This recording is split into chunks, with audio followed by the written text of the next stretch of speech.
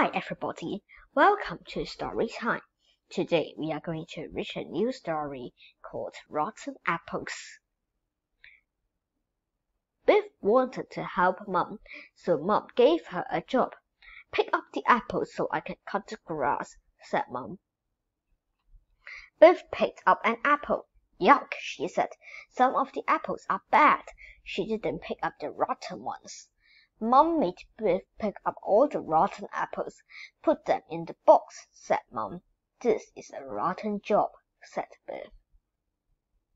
Biff put the box of apples by the dustbin. Yuck, rotten apples, she said. Kipper was excited. Come and see this, he said. What is it? Asked Biff. Come and see, said Kipper. A man with a horse and cart came down the street. The man stopped outside the house. It's Harry Smith, said Chip. Everyone liked Harry Smith. He made people laugh. He wore a top hat and a red coat. He sold things from his cart. Harry Smith rang a bell. Come and see, he said. I've got some birds going cheap. Biff and Chip laughed. Mom bought some logs. The logs were heavy. Harry Smith helped Mom to carry them.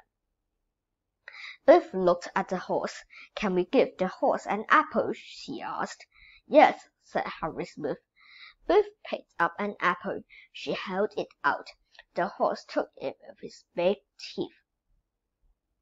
The horse saw the box of apples. It began to eat them. Oh no, said Biff. It's eating all the bad ones. Biff told Harry Smith about the horse. Harry laughed. I didn't know she liked rotten apples, he said. Biff looked in the box. It was empty. All the apples had gone. What a greedy horse, said Biff. The children want a ride. Jump up, called Harry Smith. The children climbed on the cart. Hold on, said Harry.